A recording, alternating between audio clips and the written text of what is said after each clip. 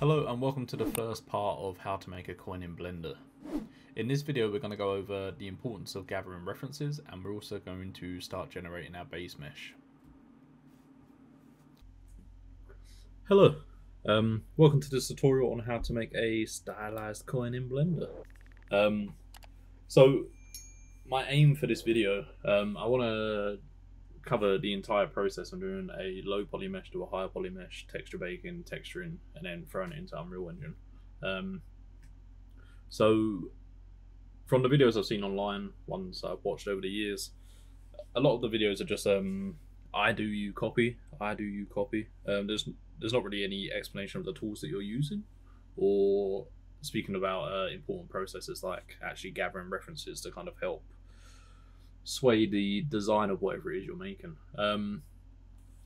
So to start with, before I make anything, I always jump onto either Pinterest, Google, etc., and I try and find images that are going to inspire me, or things that I can base whatever it is I'm making around. So Pinterest is a wicked tool. It's very useful. So what I'm going to do, I'm going to start looking for coins that I like. So it could be like really generic coins like so, and I'm going to be using PureRef to kind of make like a mood board with all the ones that are inspiring me. So if you go to pureref.com, press download.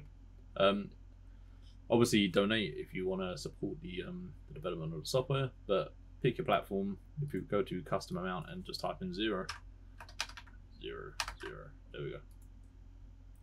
Then press download. You can download it for free. But it's a very useful tool, especially when you're collating loads of different images from different sources. So as I'm going around, I'm just trying to find things that interest me. So for example, all of these little gold icons at the bottom, they could be elements I'm going to put in the middle of my coin. So I just click, drag it into PureRef, and I'll just keep scooting along until I find some funky looking ones. So little coin stacks, quite nice. I prefer coins that are more kind of beaten up as opposed to being perfectly round, just because it gives us opportunity to sculpt. Coin concept art. Let's see if there's any better ones. Ah, there we go.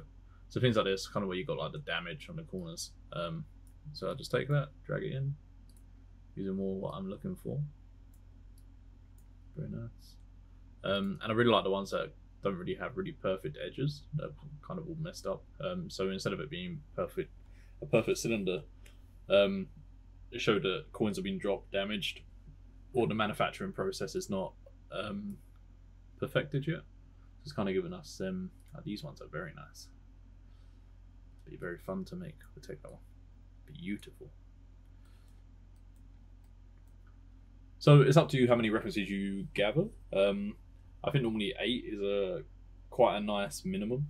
But for doing something like a coin, you don't need excessive amounts because it's a pretty simple shape to be making. But if you're making something like a gun or like a sword, for example, it might be that you're trying to get various references from different angles, just so you can kind of see how the shape is forming into other shapes. So here we are. Once I have got my references, all beautiful, I jump into Blender, and if you right click on PureRef and go to mode and always on top, even when I click in Blender, my reference board will stay here, and then I can just resize this and chuck it somewhere that I'm not going to be using very often. So I think for the most part we're going to go for a shape like this. 1, 2, 3, 4, 5, 6, 7, 8. So 8 vertices, all we need. So if we delete the default cube from your screen, and if you go to add mesh cylinder, and before we move it, so the issue is if I move it, this little pop-up in the bottom left will disappear. So as soon as I move it, I no longer have the option to change how many faces I have. So I'm going to delete it, add mesh cylinder. Click on the little pop-up in the bottom left, and I'm just going to change the vertex count to 8, which gives us a... That's too much in my opinion. Too little.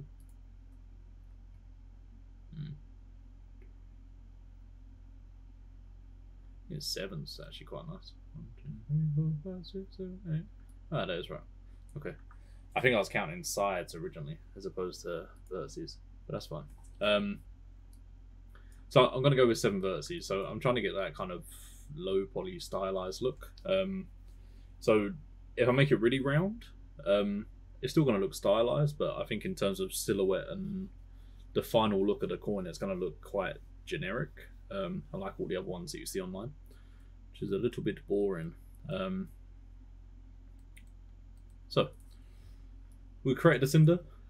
We've lowered the amount of vertices that it has, so it's not so dense in terms of sides. And all I'm going to do is press R on my keyboard, and I'm just going to suck it in. So right now I'm just trying to get the height of it, so kind of the thickness of my actual coin. So something like that is quite nice. And the coin itself, the low poly especially, is going to be really easy to model. The only bit that's probably going to be hard is when we're adding like these smaller details on the inside. But as soon as we've got like a clear idea on what it is that we want on the inside, it will be very, very easy. Maybe we'll just do a $sign, or maybe we'll leave it blank. Who knows? We'll see what pops into my head. I might actually make it a tiny bit fatter. There we go. Right, so right now we're in object mode. So for me to actually edit the geometry, the topology rather, I need to jump into edit mode. So if I press 1, 2, or 3 on the keyboard, just a reminder, I use industry compatible. So if you're using Blender defaults and you're like, my hotkeys aren't working, that is the reason. And also if I turn on, that's fine. It is fine. So if we look at a reference, any reference, we can see that we've got this inner circle that's kind of been extruded in on itself. So all I need to do, if I press 3 on my keyboard to go into face mode, is click on the top and the bottom face. And if I press I on my keyboard and I click this little icon and drag it in, the issue that I have with this tool, so this tool is called inset. So essentially what it's doing is making a face within a face. And the main issue I have with it, the circle is so small that it's kind of based on how far away or close your camera is. So if I'm really close and I drag it, you can see I don't have much tolerance in terms of how much I can drag it. If I'm really far away and I drag it, I've got a lot more tolerance in how far I can go. So a little trick for you.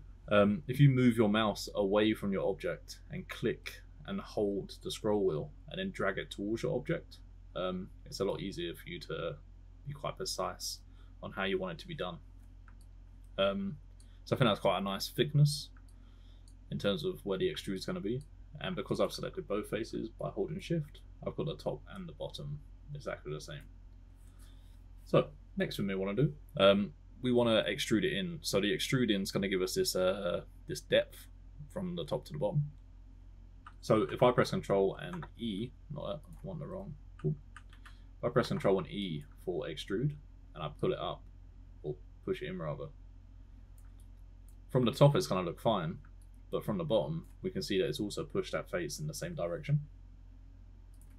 So all this is doing is extruding in one direction, where in our case we want that top bit to be extruded down and we want the bottom bit to be extruded up, to make it look the same on both.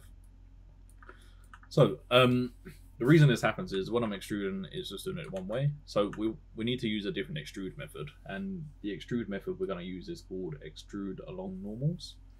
So if you click and hold on extrude and then just move down to the one that says extrude along normals, and now when I do it, we can see that the front is pinching in and the bottom is pinching up, which is what we want. So what is a face normal or a normal? So the normal is basically the direction that the face is looking. So if I turn this on, these lines are representing the normal direction of all the faces that are currently on this coin. So we can see that this one is facing this way, this one is facing up, this one is facing up, the ones on the bottom will be facing down. So by using extrude on normals, it's just taking the actual normal data of that face, and that's what determines what direction it's going to go in. So I'm just going to suck it in a little bit, maybe like so. It's quite nice.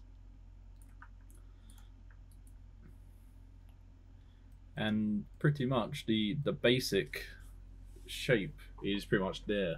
And then it's just a case of us actually adding additional parts so we can make a high poly. Okay, so let's recap what we've done so far. In this video we gathered some references for us to model our coin, and we also generated our base mesh. In the next video we're going to be going over how to make our base mesh into a high poly mesh and how we can prep it for sculpting. Thanks for watching. If you want access to this series before anyone else, as well as project files, polls and creator challenges, please check out our Patreon. Thank you to our subscribers. We'll see you next time.